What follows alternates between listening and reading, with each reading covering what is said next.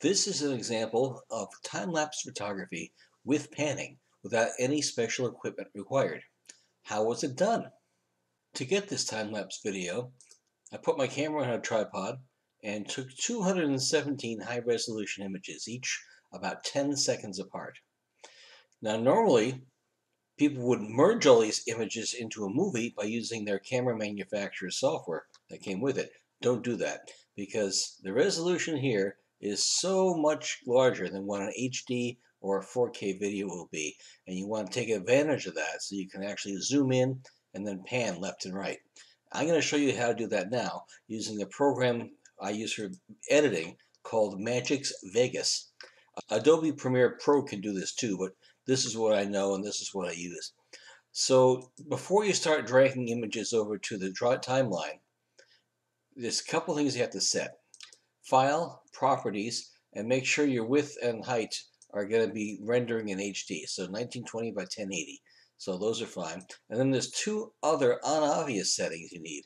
Options, Preferences, and then under the Editing tab, there's two numbers you have to adjust. The first one is here, New Still Image Length. The default is 5 seconds. That's how long, if you drag a picture onto the timeline, how long will it normally go for by default? The answer is 5 seconds. But I'm going to recommend you put in 0.051 for that.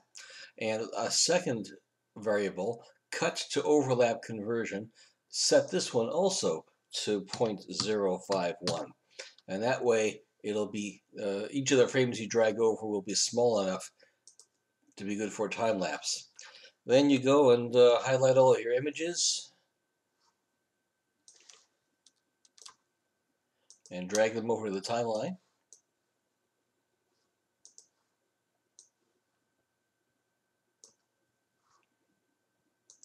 And now if you play it back, it'll be pretty good. And that's the fastest way to turn it into a movie. Now let's add the panning and the zooming. So in order to do that, there's a track motion setting that you can see here. Now what this square and the circle represent are rotation and enlargement. So you can actually go and enlarge the image. You can shift it left and right. You can even rotate it if you want to. And then what you want to do is set two different control points. My first control point is going to be at the beginning, so I want it to start out here on the left. Let me zoom in even more. So that's where it's going to start. My second control point, it's actually called a keyframe. So I'm going to set the marker over there, press that blue diamond that says add or create keyframe. And now that we're there, I'm going to drag the box over to where I want it to end up. So that's right over there. And I'm going to actually even zoom in a little bit more toward the end. So it'll be panning and zooming from start to finish. Then I hit the big red X, and let's play it back.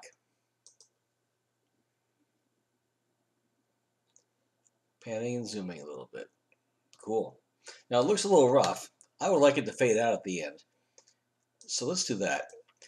In order to do a fade, I have to render this track as another track and then fade the other track.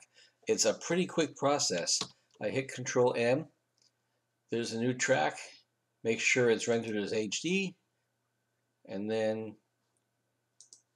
hit render. And it'll take a couple seconds.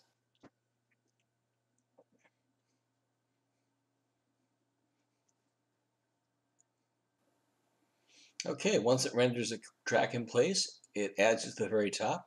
I'm going to hit mute on the old track since we don't need it anymore. I'm going to advance to the end, and I'm just going to do an old-fashioned fade at the very, very end. Let's play back the last couple seconds of the video. Let's make it fade slower. A nice, more gradual, graceful fade. There we go. And that's the long and short of it. That's how you convert your time-lapse images into a pan and zoom time-lapse video. Thanks for watching.